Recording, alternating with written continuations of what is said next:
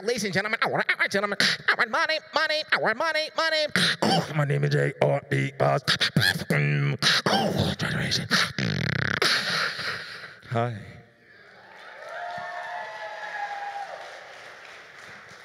So this is a very amazing experience for me. How many of you are familiar with beatboxing? Nice, nice, nice. How many of you are familiar with the fact that you beatbox on a daily basis and you don't even know about it? Because the women, when they're mad at the men, they're like, I just kicked that, and I actually do something very special. I just kick it up an extra notch. And just to start off everything, I'm from New York, South Bronx, all from the East Coast. I moved to Las Vegas at the age of about 9 or 10 years old. My father was a professional boxer that represented himself for Dominican Republic in the '76 Olympics. So if it wasn't for my father, I wouldn't, I wouldn't be here. You know, I definitely wouldn't be here. Another thing, I got introduced to beatboxing at the age of 16, and that was through a classmate of mine in my freshman year of high school in my government class. This cat was from LA, and he got into a lot of trouble, and his mother took him and said, go to your father in Las Vegas. So I met him in my class, and he kept beatboxing and doing a lot of graffiti, and I was always curious of what he was doing. So I went up to him in the hallways after class one day, and I asked him, hey, what were you doing in class? And he was like, oh, I'm beatboxing. I was like, what is that? And him and I became very, very good friends. And throughout that rest of the semester, because him and I were very good friends, he taught me a few things about beatboxing. And he gave me my first track of about six tracks on the CD of Rozelle, Kenny Muhammad, Wu-Tang, De La Soul, Common. And that was the year that I was introduced to hip-hop. And that's very shocking to a lot of people to hear that, because I was born and raised in a very Latin culture, my mother being Puerto Rican, my father being Dominican. So every weekend was like a barbecue, just like,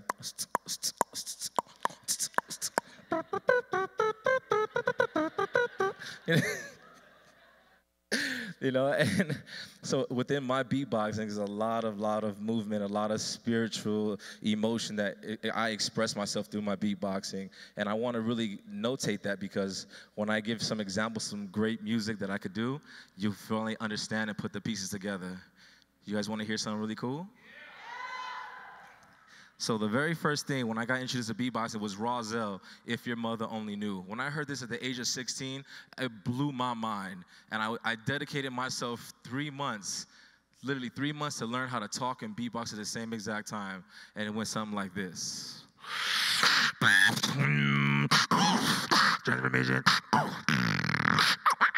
If your mother only knew. If your mother only knew. If your mother only knew that you were trying to get with me. If your mother knew. If your mother knew, she'll probably throw you out her home. So that right there.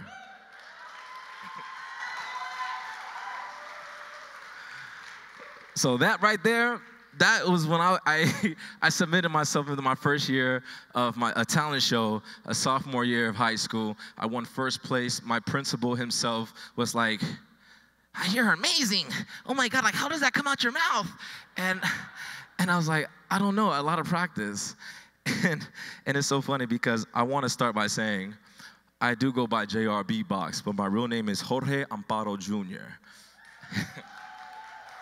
And being George and Jorge growing up, you know, I was just a cute, cuddly kid in high school with a lot of curly hair and kind of a little chunky on all sides. But in the long run, my personality is definitely shined throughout the classroom.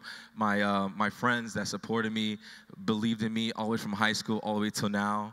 And if it wasn't for the small stages in my life to build who I am now, I would not be here at Life is Beautiful 2016. Like,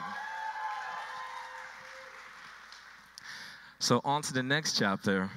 I graduate and I start my first job. I was an elevator operator going at the Stratosphere Tower, going up and down the elevators for 7 hours with an hour break. And when I got introduced to hip hop and in beatboxing, that's all I dedicated myself is going like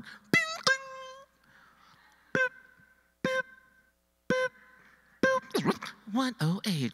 You know, I was like, and when you see yourself in a mirror in this cubicle with all these mirrors, and you see yourself 32 times in a reflection, you tend to kind of like have the shining effect. You start going crazy. So I was in the elevator always all the time like.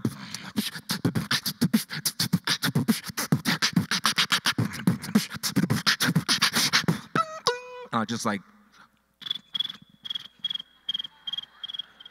I would just be quiet when the doors open. And it's funny because these elevators are double-decker. So whoever was below me or above me, they could hear what I was doing, and they felt like there was music in the elevator when there's really no. So that was a funny thing, too. There's a lot of major stages in my life that were amazing. So on to the next part is being very innovative. Being very innovative took me a lot of time to realize. When I learned how to beatbox, I studied one way of just one man, one mic concept. Basically, how long can I go just like.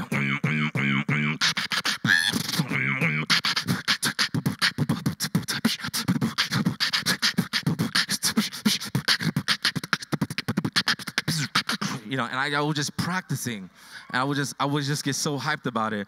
And then I got introduced to another genre of music, which was like rock, country, techno, EDM, and I started like, how can I mimic every other element that I pretty much based off the basic of boots and cats, you know?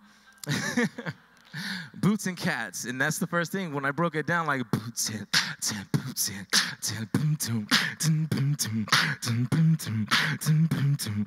You know, I was like, okay, cool.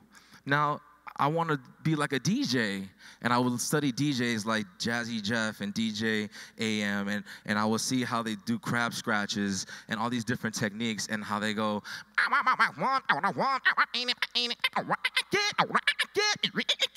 Ladies and gentlemen, gentlemen.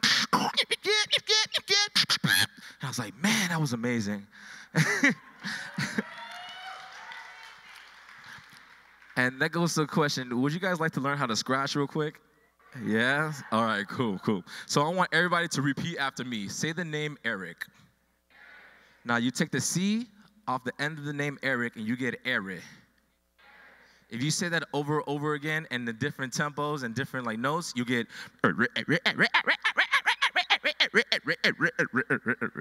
right? Let's try it together as a group real quick. Ready? I'm gonna start low. Ready? You gotta do it with me. Ready? 1, 2, 3, go. There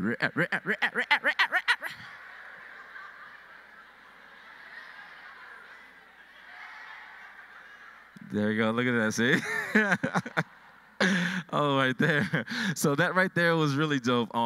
Learning the fundamentals of beatboxing, understanding everything that I was doing and how I was able to incorporate while letting people know how to do it. When I went to go do a lot of elementary school tours on Nevada Reading Week on Dr. Seuss's birthday in March, I did an elementary school tour, and I taught how to third graders all the way to fifth graders how to beatbox, but also taught them the fundamentals of reading.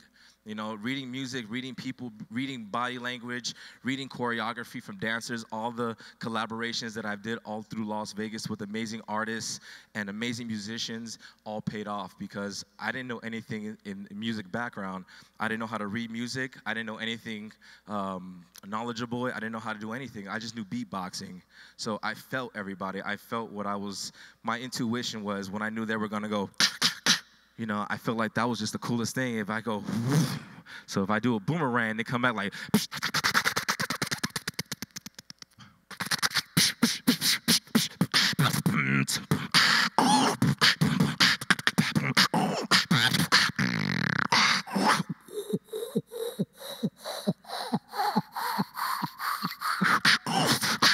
you know, I felt that.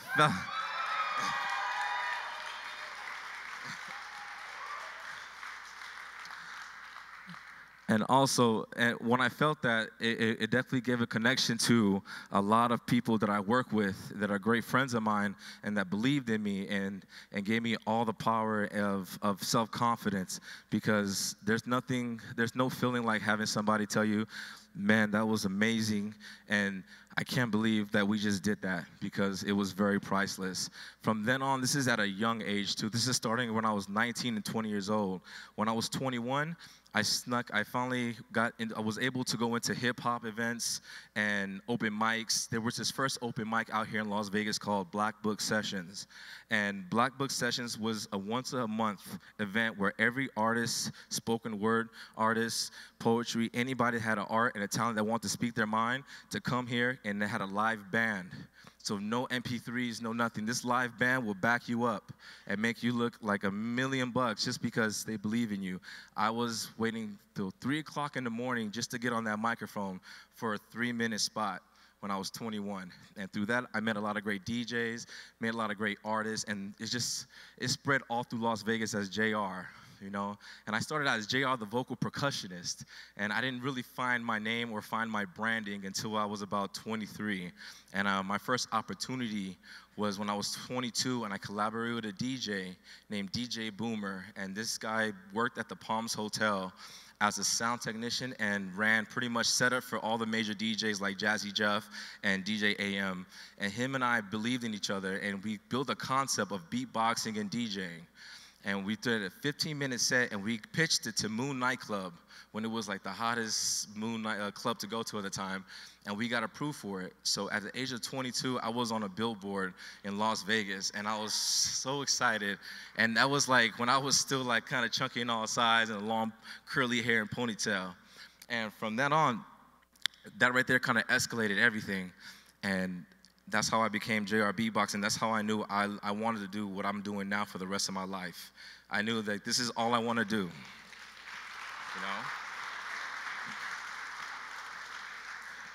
So I know I'm running out of time a little bit, but I'm going to speed it up real quick because I got a lot of cool stuff I want to show everybody that I've been working on. Long story short, I used to have a vision. I made it reality. What I did was I became a kind of person that could envision anything. As a beatboxer and a collaborator to a lot of many elements, I thought outside the box. So everybody could beatbox in the world that are very well, but to utilize your mind and be able to really experiment with offshore things, I created a concept that was really outside the box. I collaborated with dancers, techno artists, rappers, EDM, EDC, country when I did it at Red Rock Hotel. And I was thinking about, like, DJs make a lot of money, right? Working in clubs. And they do their thing, and they do a lot of cool techniques, and they have their turntables. So what I did was I created a concept of looping and somewhat of a DJ. So what I did was I took an MPC, and I stuffed it with acapellas. And then I took my loop station that I do a RC505, and I use it as my canvas. So I build and produce a live beat, and I'm able to drop acapellas over it as like if a DJ would. The coolest thing is having a producer's mindset. So producing is like a second nature of me now since through beatboxing. So what I'm gonna do next in the next 6 minutes and 30 seconds, I'm gonna freestyle some really dope stuff that I can do with just one man, one mic, and then show you some cool tips and tricks, all right? You guys ready?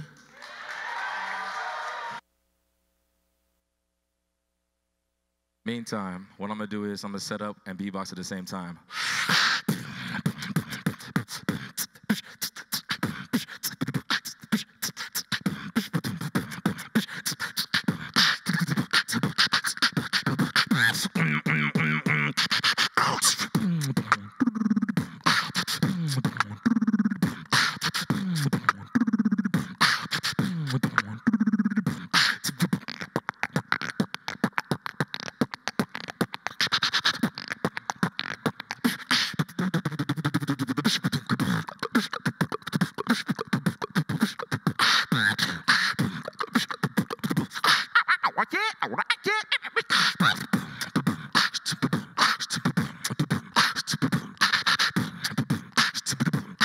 Touch it, bring it, pay it, watch it, turn it, leave it, stop, format it, touch it, bring it, touch it, burn it, beep, stop, take, rewind the beat.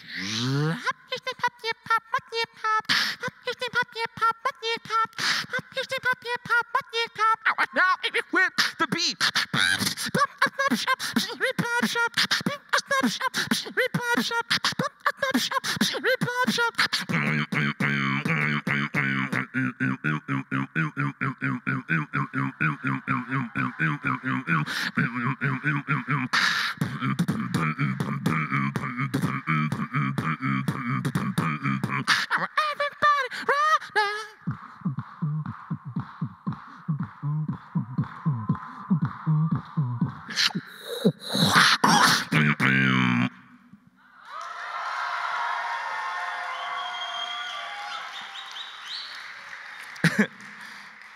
It's so funny. I don't know. I may just be able to loop because I'm running a little low out of time. But if you guys have any questions, please feel free to ask me right now. If you guys have any questions while I set up, let me know. Thank you. Thank you. If anything, I'll probably just do some dope looping since probably put this together. And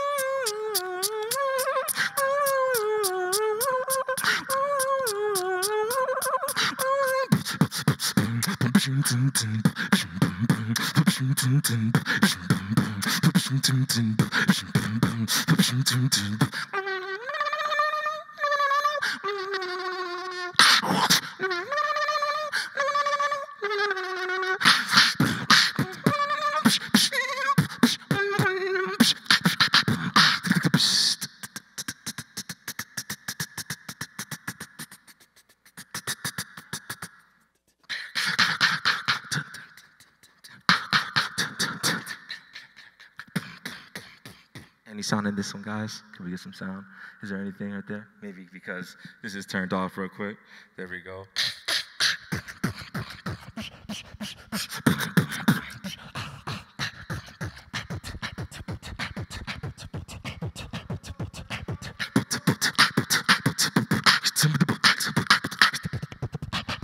I don't know what's going on with this one, but you guys, a little bit of technical difficulties, but forget about it. Let's just take it. So,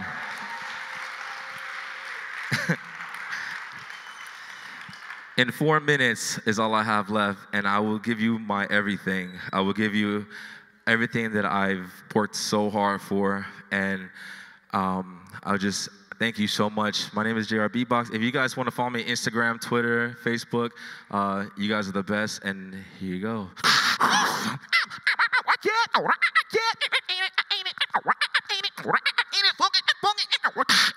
Let me get up into my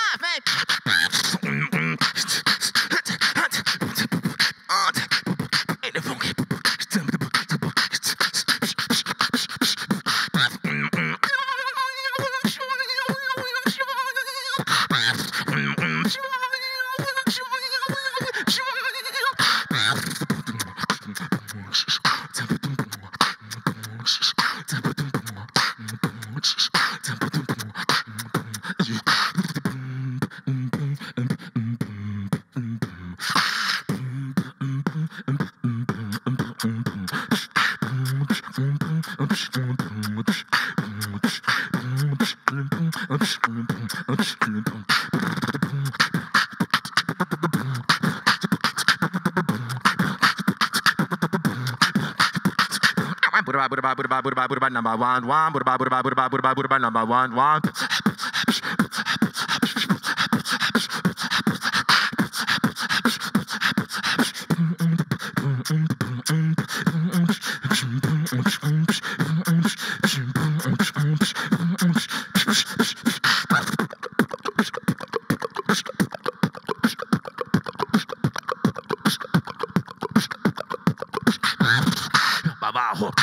Abajo, para arriba, abajo, para arriba.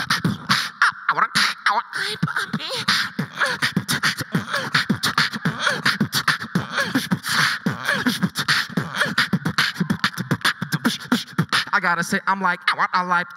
I gotta say, I like. I gotta say, I like. I rocking the mic, and life is beautiful.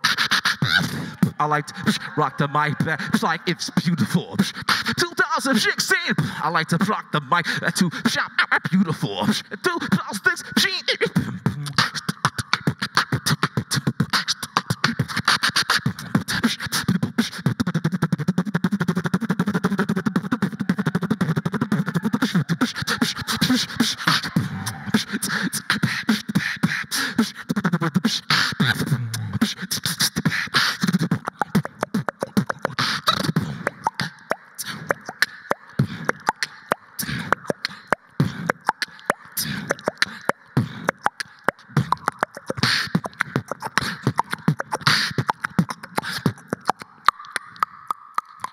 I think we should pop some bottles.